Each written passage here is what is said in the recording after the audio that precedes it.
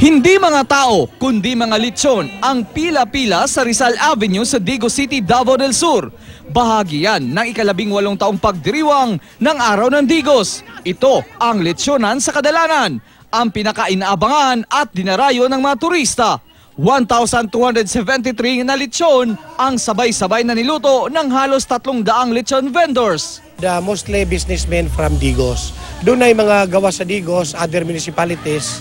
They volunteered to join us, so among welcome. Maganda, masaya kasi binigyan kami ng Digos City ng pagkakataon na maipakilala yung product namin.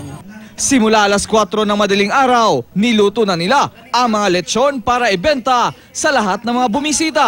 Iilan sa lechon vendors, first time nakasali sa lechonan sa kadalanan at nakabenta agad ng 10 lechon sa loob lang ng 6 na oras. I-entertain nga dili sila mawala sa amo ang kuan sa among lamisa para dili gyud manghawa ang customer, di ba? Mao man na siyang pinaka the best, right? Kaya ang ilang mga turista hindi na pinalagpas pa ang mas murang presyo ng lechon na ibinenta sa Lechon Festival kung ikukumpara sa normal na presyo nito. Mga on meron, mga on mito sa dagat ron, kami tanan.